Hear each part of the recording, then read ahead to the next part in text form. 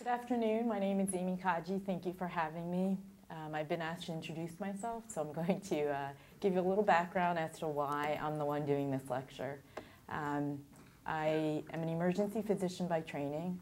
I work at Harbor UCLA, the county facility, and I also work once a week as a community ER physician at Long Beach Memorial.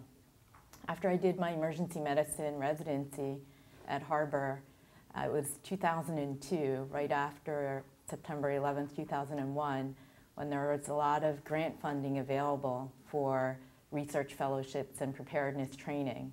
And at that time, I decided to pursue an MPH in epidemiology at the UCLA School of Public Health. There I studied disaster preparedness, and then I went on to get a PhD in epidemiology, all to enhance disaster preparedness and to better understand how we can be better prepared in the county. My thesis in public health was about hospital disaster preparedness, and what I did was I went to 43 hospitals in LA County, went on site to all the hospitals, conducted a survey, looked at the types of equipment and supplies each of the hospitals had, and compiled them in a survey. And then I also observed disaster drills at various hospitals and to see what kind of information could be garnered from that. Today's topic is disaster triage, and I just want to thank Dr. Zoroaster, who's sitting right here in the front, who is the director of the hospital preparedness program, and he gave me some valuable feedback and gave me some ideas as to interest all of you. So the lecture objectives today will be to introduce disaster mass casualty triage concepts, to help you understand that priority will be on stabilizing patients first and foremost rather than actually healing them when you're seeing these patients. To also have you understand that you may be asked, if you're in a disaster situation, to perform care outside your normal scope of practice. So even if you normally don't care for kids, you may be asked to care for kids. There will also be an emphasis on improvisation of your skills and what you may be asked to do, and flexibility rather than in-depth knowledge of care of the disaster topic. Finally, you will note that decisions will be made with limited information in the aftermath of a disaster. So you may not have much information about the patient, you may not know their name, you may not know their medical history, etc. And we'll discuss some of the legal implications of doing so. So September 11th, 2001 kind of changed the whole paradigm of disaster preparedness. This is when we realized as a nation that there are a lot of gaps in our ability to care for mass casualty incidents. These three examples that I'll provide, September 11th, Madrid bombing, and the London bombings, are all examples of how hospitals dealt with an influx of victims. So at 8:46 on September 11th, the American Airlines Flight 11 hit One World Trade Center North Tower. And then at 9:05, United Airlines hit 175 hit the South Tower. St. Vincent's, which is the major hospital in downtown Manhattan, basically received almost all the victims. And at that time, when they were expecting all these victims, they had to think very rapidly as to how they would make the space and how they would accommodate for all these incoming victims that they were expecting. So what they did, they are a level 1 trauma center and they have 500 beds, but they canceled all their elective surgeries, which is part of most hospital disaster plans. They rapidly moved 15 ICU patients to the floors, and they made 73 additional beds. How did they do so? They made beds in places that they normally don't care for these patients. So the PACU beds were made available for patients. The ambulatory surgery unit was open for patients. The hemodialysis unit, they canceled their normal hemodialysis patients and they made room for hospital patients. The endoscopy suite was prepared. And the cath lab, you could hold some patients there as well. By 9:05, there was an ER physician and a nurse at every single bedside of the department. And the emergency department registered 426 patients on the first day plus 248 were seen in the adjacent eye wash facility. That's a massive number of victims. It's actually estimated that over 800 victims were cared for, some without documentation, were seen that day. So quite a lot. And they admitted 78 patients. They also had established a family center next to the ED because there will be issues of family reunification after any type of disaster. The second one, incident, Madrid, Spain, the September 11th for Spain, basically, occurred on March 11th, 2004. This is pretty amazing. So at 7:39, 10 bombs went off in commuter trains. 177 were killed, over 2,000 were injured. This one hospital, it is an 1,800-bed teaching hospital, mind you, but they saw an amazing number of patients. They canceled all their surgeries just like they did in Manhattan. They discharged 161 patients in under 2 hours. That's a massive number. And at 7:30, there were 123 patients in the emergency department, and 2 hours later, there were only 10. They canceled all their elective diagnostic procedures. They opened the recovery rooms as potential ICUs, and they also established an information center. They saw 312 patients, and they hospitalized 91. The third incident, the London bombing in 2005, this is their 9/11. At 8:50 on July 7th, 3 bombs went off on commuter trains. At 9:47, another bomb went off on a commuter bus. 56 were killed at once, 775 were injured. At the one major hospital that bore most of the patients, this is a 675-bed hospital with a large ED volume, 120,000 per year, and it is a trauma center. But at this time, when the incident actually occurred, 6 ORs were already running. So what do you do with the patients that are on the table? Amazingly enough, they were able to clear the surgical operating suites within 2 hours. They also moved their ICU patients to the floors, the ones that they could. Vented patients in the ICU were transferred out. They decided at that time that they would only do the studies that were immediately necessary. So head CTs they thought were critically necessary, so they did head CTs. Rather than doing body CT scans or chest CT scans, they decided that they would just do a bedside ultrasound or a fast scan. And initially they determined that only damage control surgery would be performed rather than actually fixing the problem in the operating room, which would take several hours. And they used over 130 units of blood. On that date, they saw 194 patients and 27 were considered seriously injured. So mass casualty triage obviously is a critical skill. At some point, one of our hospitals will receive an influx of victims. The historical concept of triage actually resulted from the need of militaries to efficiently treat multiple battlefield casualties. So it's a military concept.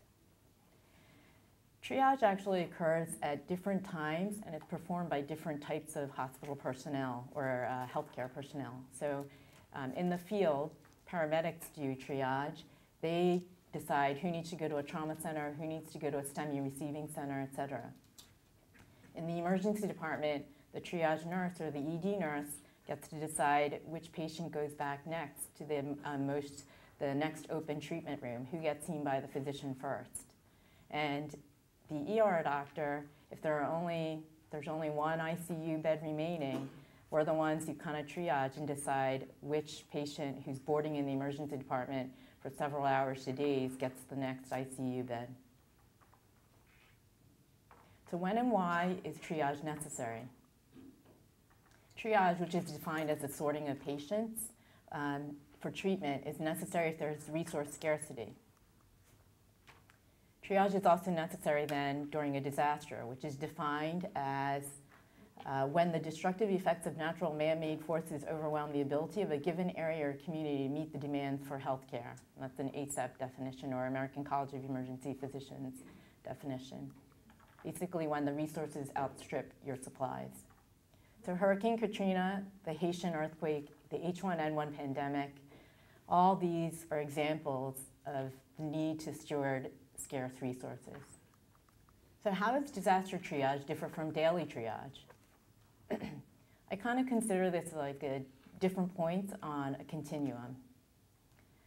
So you can compare triage in the ED, which when you compare it to a disaster scenario, it's resource rich, versus disaster, where there's total chaos and there are scarce resources. The continuum is basically based on the amount of resources that you have to the number of patients who must be evaluated and treated simultaneously. How else does it differ? So during a disaster or mass casualty incident, decisions have to be made much more quickly. And obviously there's less information upon which you're going to be making these decisions to care for patients.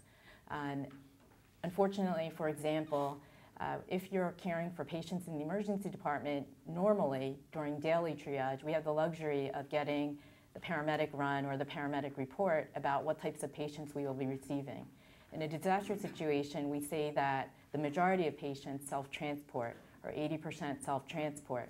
So they will bypass EMS, and we will not have the luxury of receiving a pre-hospital care report or an EMS report. So we don't have this information, and we will be caring for patients we know nothing about. There's also a principle in disaster medicine. We always say we want to do the greatest good for the greatest number, and so the emphasis shifts from doing the greatest good for one individual to the greatest good for the greatest number. And therefore, ethical principles come into play, and whereas in a daily situation, we're thinking about who gets the next ventilator next, not who will ever get a ventilator. In a disaster situation, it's basically, will they ever get a ventilator? Will they ever get blood? Finally, the consequences of the decisions that you make during disaster and mass casualty triage differs in that probably the consequences are far greater. You're going to be making decisions like, what patient should you treat next? The moderately injured patient with severe bleeding who could bleed to death, or the one with an unprotected airway?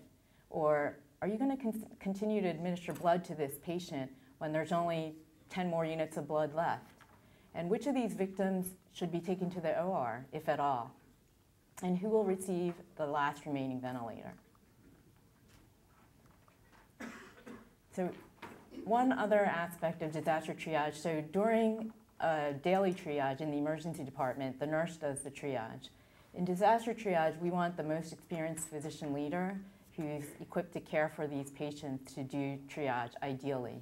If it is a trauma incident that involves lots of surgical patients, then ideally you want a surgeon to determine who needs to go to the OR right away, who doesn't. There are several types of disaster triage systems that are well published in the literature.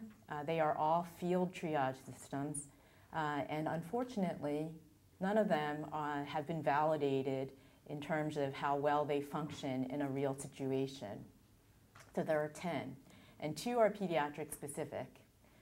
What's been found is that there's really very little consistency in which system is used from one jurisdiction to the next all across the United States. So most of these triage systems use a 4 or 5 category scheme based on physiological criteria, and most use respirations, perfusion, and mental status. Those are the 3 criteria. However, they vary in how they measure these physiological criteria like respirations or perfusion. Some may measure cap refill, another may measure blood pressure, etc. Again, none of these are validated, so you can imagine why these aren't validated. So one of the criteria for one system says that respirations greater than 30 is a criteria to make someone a high-level triage category. But very few nurses or physicians are patient enough to measure someone's respirations up to 30. So you can imagine how there's some reliability issues as well as some validity issues. Most of these triage systems are based upon global sorting. So you want to basically begin to identify who is least injured. And one of the best ways to do that is to see who is ambulatory. And the reason for that is if someone is ambulatory, they're mentating, they're perfusing their brain, they have good perfusion to their extremities as well because they can ambulate. And they're likely to be able to follow other commands as well. So we'll review two triage systems. One is simple triage and rapid treatment, and then there's a pediatric version of that called Jumpstart. In the handout in the back, there's a schematic of the Jumpstart, but I'll just briefly review START for us. And then there's another one called SALT that I'll review. And there are several others, as I mentioned. There are 8 others that are listed here. And the reason why I wanted to give an example for START is because this is what is used in Los Angeles. So the mnemonic or the acronym stands for Simple Triage and Rapid Treatment, or START. And it's based upon 4 triage categories. The first is immediate, and these are the most severely injured. It's red, and it's based upon respirations greater than 30, they have no radial pulse, or they have an altered mental status. Delayeds are yellows, and basically these patients need a gurney, but they're not actually an immediate patient. Minor patients, or green, these patients can ambulate independently, they're mentating, they're perfusing. They have minor injuries for which they may not even need to seek care for the next days or weeks. And then deceased or expectant, these are black patients. Basically, these are patients after which you perform a head tilt or a jaw thrust and they have no respirations, they're apneic, and so there's no use in expending a lot of resources in resuscitating this person. So some examples of triage categories. Immediate would be someone with an airway problem or even someone with a tension pneumothorax. If you performed a simple needle thoracostomy, you could alleviate that and it wouldn't be so difficult to resuscitate them. An example of a delayed patient would be someone with a fracture or a large hematoma even, minor burns as well. Minor patients are basically those with minor lacerations, contusions, abrasions, etc., that may not need care at all. And then expectant or dead patients are those with obvious severe burns, those in cardiac arrest, or those with severe head injury. Okay, so how does this work? In START, they would, if you can imagine a mass casualty situation in the field, there would be someone out there, a triage officer, who would say, anyone who can walk, walk over here. So someone's going to move the walking wounded. Those patients would be labeled minor. The next patients would be, if someone does not have any respirations after a head tilt and a jaw thrust, those patients would be labeled expectant. Those patients who are breathing rapidly with a respiratory rate greater than 30 would be labeled immediates. Those patients without a radial pulse or a cap refill greater than 2 seconds would also be labeled immediates. And patients who are unable to perform simple commands would also be labeled immediates. If they have stable respiration, perfusion, and mental status, they would be labeled a delayed patient. You can see how this is a little bit complicated and why this is not a validated system and the reliability would have some issues. So this START was used in the Metrolink crash in 2008. I don't know if you guys remember, but this occurred in Chatsworth. The number dead were 25. There are 135 injured.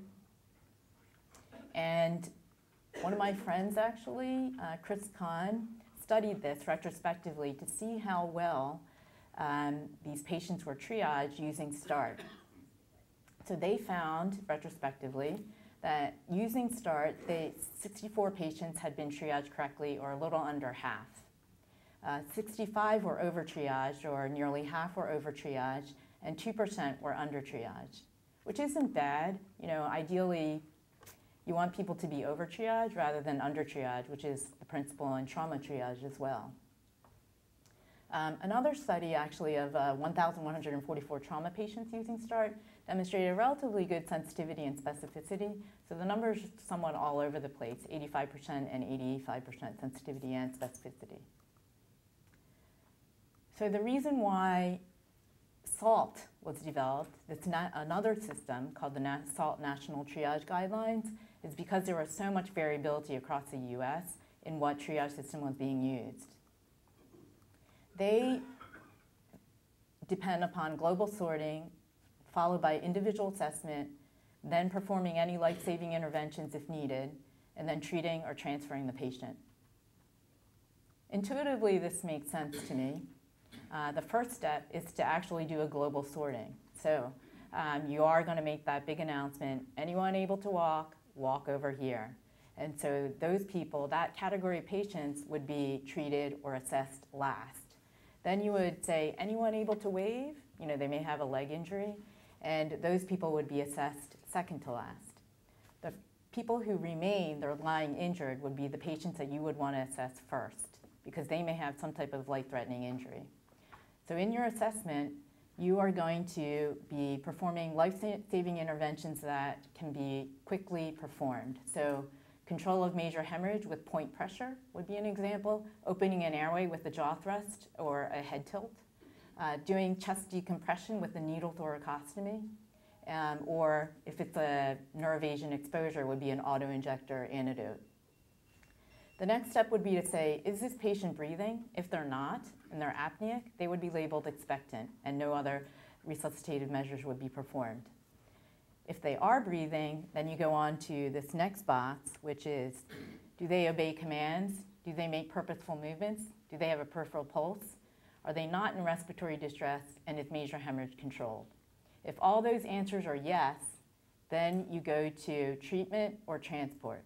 If they have minor injuries, they would be minimal patients or minor patients, and if they're more than minor, they would be declared delayed.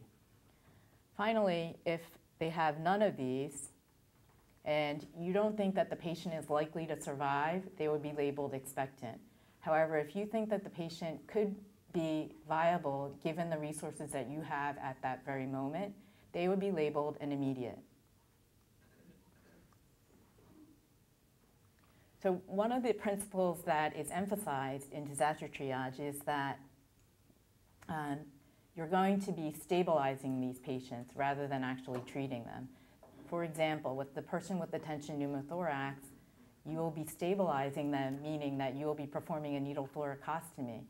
You may not be the one to be doing the tube thoracostomy and hooking that tube to suction. So immediately, you're just going to be stabilizing patients. You're going to be applying point pressure to hemorrhage. This idea about stabilizing also extends towards surgery as well. So if there are a lot of traumatic surgical issues, then you don't want one patient taking up 18 hours of your operating room time. So the emphasis will be, again, on damage control surgery. You're going to go in, they're going to stop the bleeding, they're going to pack the abdomen, and then they're going to come out, they're going to go to the ICU.